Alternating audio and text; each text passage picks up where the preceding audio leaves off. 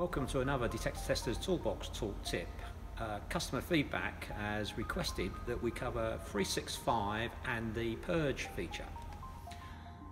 Smoke fluid in the Sodo 365 smoke cartridge is pumped into the smoke generator. The fluid is then heated, and it's the heating of the fluid that actually generates the actual smoke. If no smoke is actually being produced, that's when a purge needs to be carried out. Purging will remove any air from the smoke circuit and make sure that the 365 produces consistent smoke.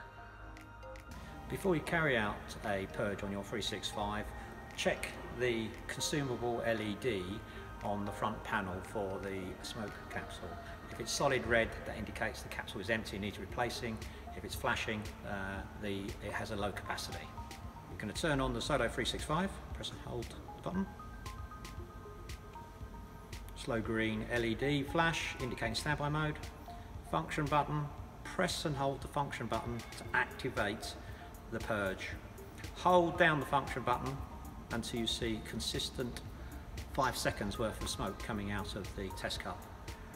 Release the function button and the unit will revert back to standby mode.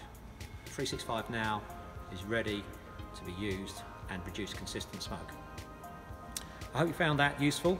As always, if you have any comments or suggestions, please feel free and leave the comments below. And as always, if you have been watching, thanks for watching.